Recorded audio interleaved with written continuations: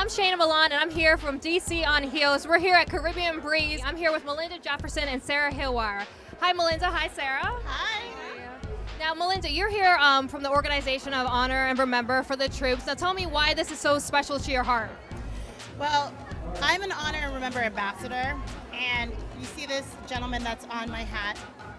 It's paying tribute to those families of the fallen.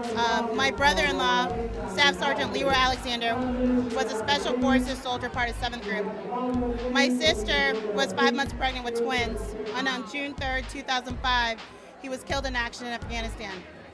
Mr. Ken Harvey from the Washington Redskins heard about my story and heard about Honor and Remember and said he wanted to do something special during Super Bowl. So that's why we're here tonight. And I'm so blessed that Miss DC also supports the cause as well. So do you feel that you're closer to your brother-in-law when you work with the troops and this great organization? Well, I'm actually a Coast Guard veteran, and I started off as an Air Force brat. My father served over 20 plus years in the U.S. Air Force. So my whole life I eat, breathe, sleep, and Dr. King is one of my role models. He created a movement of civil rights. I want to create the next movement, which is Honor and Remember.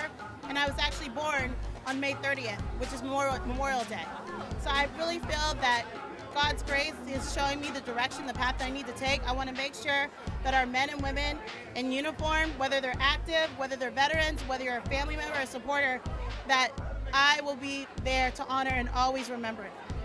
Well, being a United States Marine myself, I just want to say thank you for your service and your father's service and the great work that you are doing, because a lot of times the troops aren't remembered for everything that we do, and for the Marines and the sailors and the soldiers and everybody that's overseas that are right there. So, Sarah, for the troops overseas, is there anything you'd like to say to, encourage them, let them know that they're still being remembered and that we haven't forgotten about them back home? Yeah. Well, look at us here today. I mean, people like you and people who really do try their best every day to make sure that you guys are honored and remembered. We just want to say thank you. We love you, and we hope that you come home safely. My stepfather is actually a Marine, and he's a Vietnam vet, and I take it to heart. I really know what it's like to, know a Marine, and I know what it's like to have to suffer after you leave. But you're not forgotten, and you are definitely remembered every day in our hearts. And I know I can speak for myself that you're remembered in my heart, so thank you. And I just want to say that, with you being a Marine, with me being a veteran, with you being a Marine Corps brat, all together as Americans, we're one family, and I salute everybody. Freedom is not free. So who are you all voting for tonight? You know what? I'm a Washington Redskins fan, and I vote for the best Super Bowl commercial, because I could care less about the Giants or the Patriots, and it's all about, they're going to be there next year, all right? So you're here for the free food, the commercials, but not the game.